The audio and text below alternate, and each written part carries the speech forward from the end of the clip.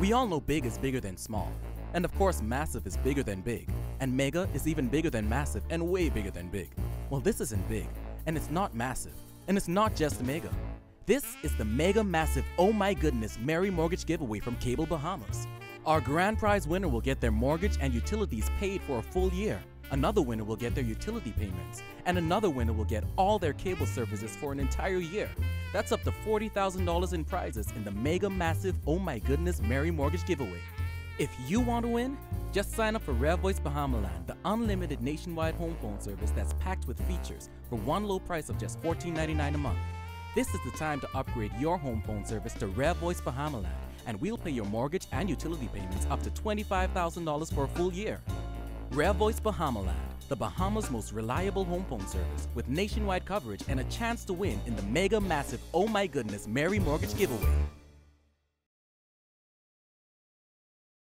A disappointing turnout at the Fnm's rally in the alley. A former cabinet minister blasts the prime minister over his recent trip overseas. The two BEC unions threatening to turn up the heat this week over workers' sick pay benefits. Plus, Christmas comes a few weeks early for a 15-year-old college student. The details of those stories and a whole lot more on the way. I'm Vonique Toot, and NB12 The Weekend Edition starts now.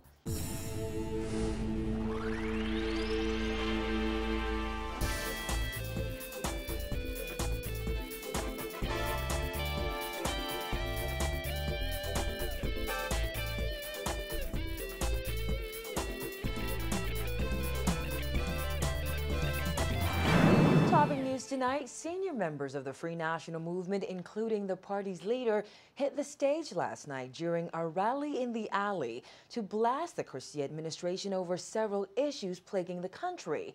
However, even those senior members were forced to admit that they didn't quite draw the type of crowd they were hoping for. Jasmine Bonamy was there and filed this report.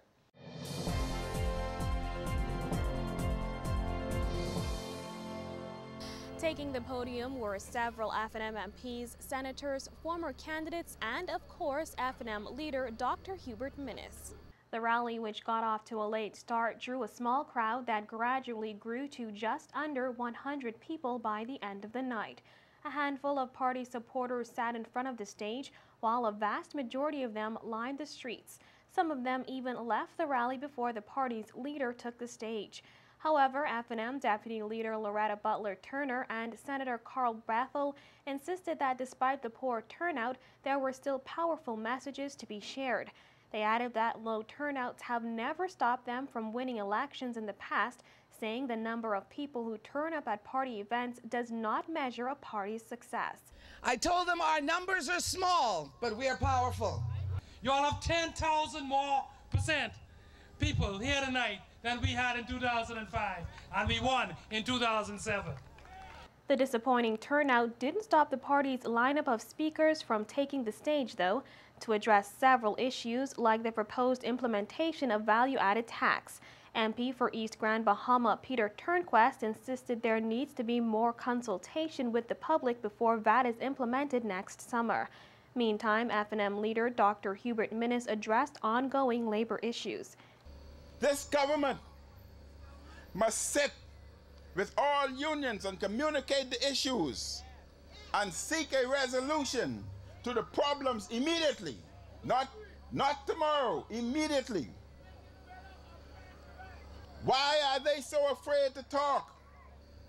In the New Bahamas, there is no room for secret, clandestine governance.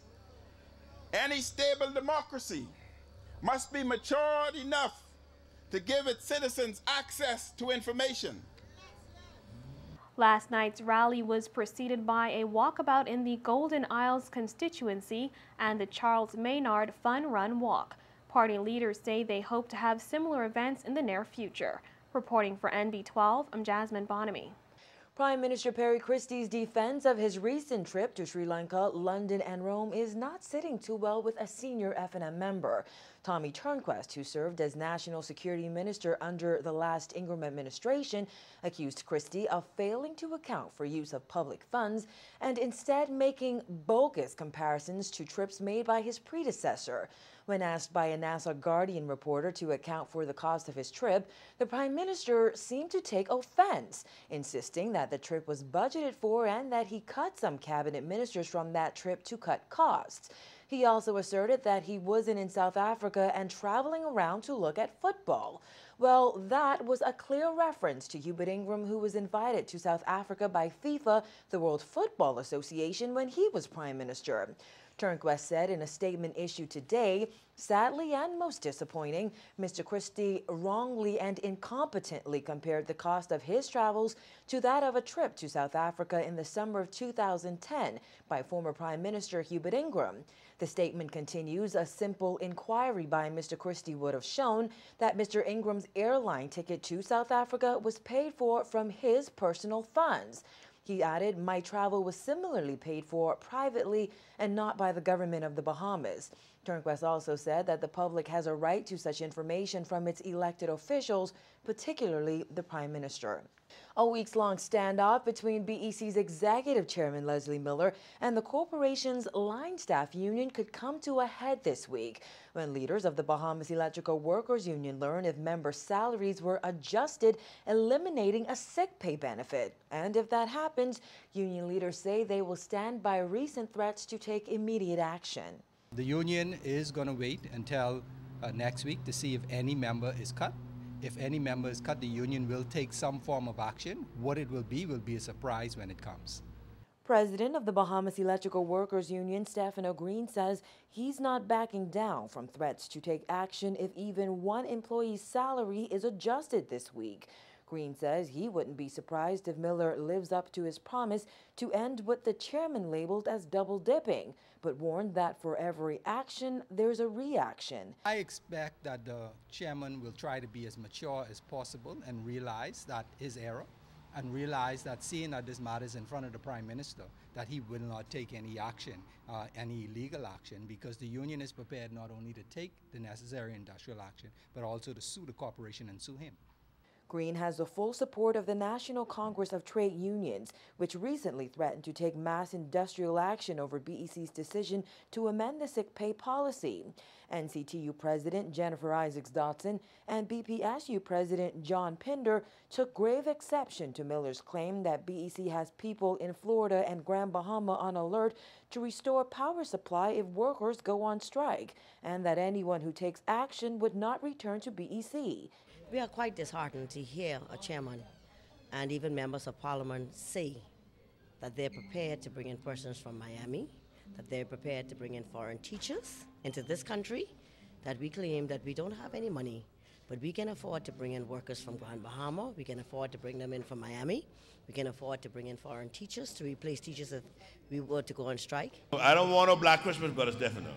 I don't want no Black Christmas, but simultaneously you got to do what you have to do to protect your membership. BEC employees on sick leave currently receive 100% of their salaries from the corporation and claim 1/3 of their salary from NIB. Green says around 24 employees are currently on sick leave.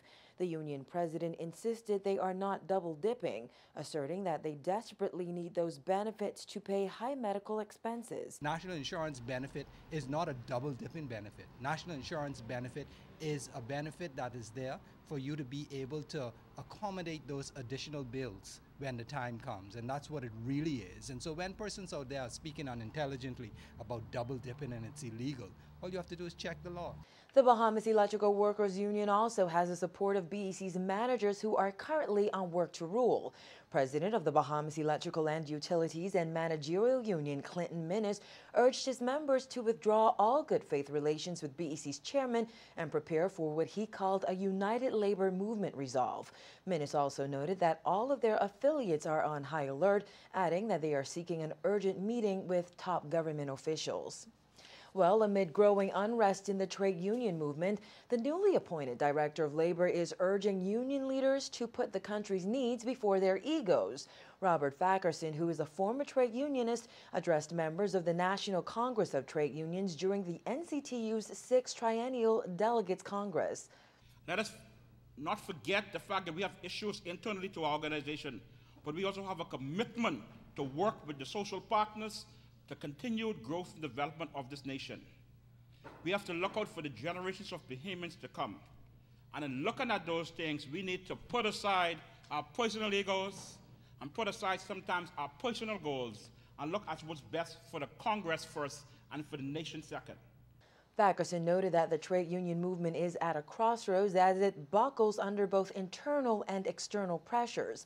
However, he encouraged union leaders to work with government. I encourage you, my sisters and brothers, to work with the social partners, work with the employers, work with the government of the Bahamas to resolve all issues.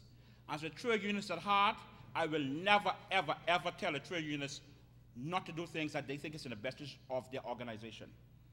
But I want you to always remember that we have a nation to build. We have generations of Bahamians yet unborn to set the pace for.